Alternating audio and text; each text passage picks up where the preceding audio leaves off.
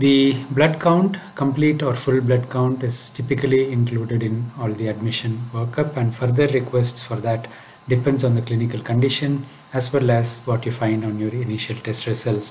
So the main parameters included in that are hemoglobin and hematocrit, platelet count, red blood cell count. Here a low count indicates a state of marrow erythropoiesis. Reticulocyte count is often used as an indication of whether your erythropoiesis has started in the marrow or not.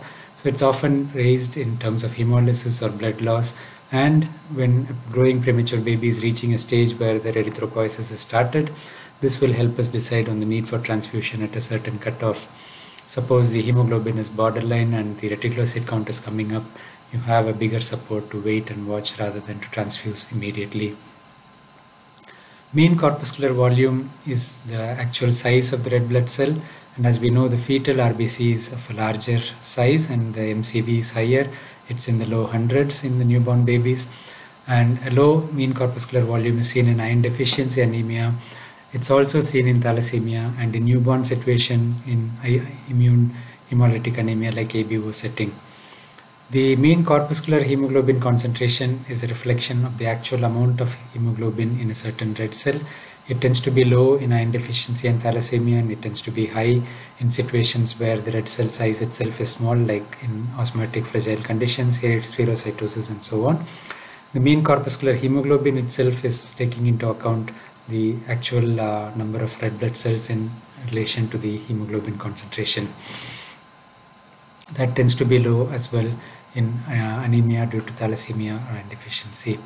Of course, these parameters are not very commonly used in the newborn stages. The peripheral blood film is important to evaluate in any baby with unexplained anemia or a blood dyscrasia that you are concerned about. Even if there is persisting thrombocytopenia or you suspect a leukemioid reaction in trisomy 21 and other conditions, the blood film is very important.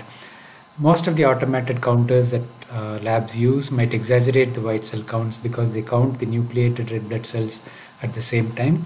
So manual verification by the blood film is important to get an exact number.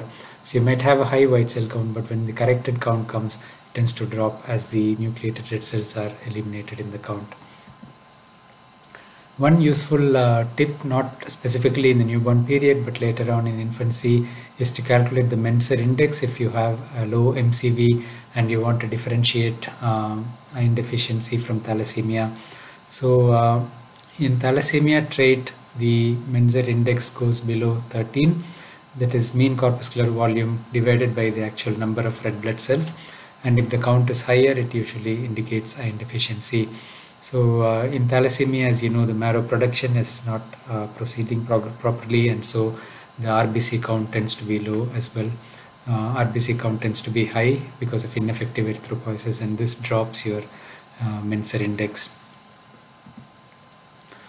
I'm not discussing this in detail, but just a quick guide.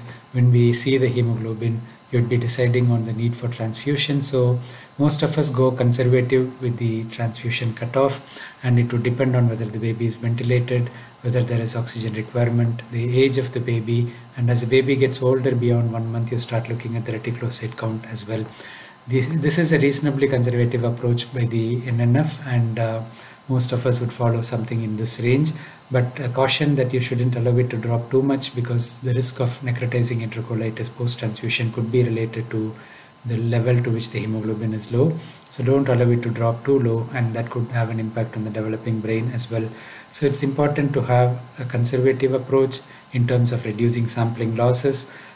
Delayed cord clamping should be practiced as well to reduce the number of transfusions, and you should avoid unnecessary transfusions without allowing it to drop to too low levels.